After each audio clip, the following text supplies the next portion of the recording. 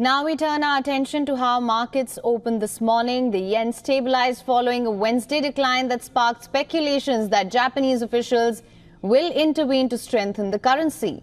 Asian shares sank following a decline in the United States tech companies in late trading overnight.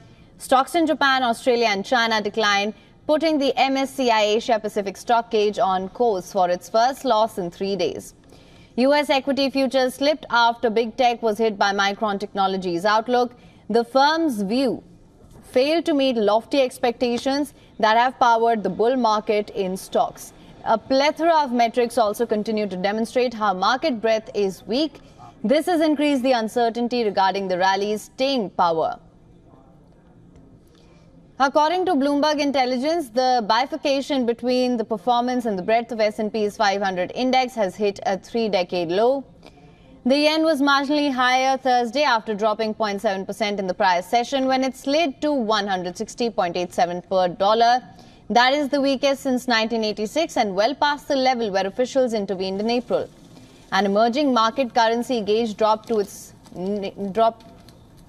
near its lowest in 2 months, and a gauge of Asian currencies fell to levels not seen since 2022.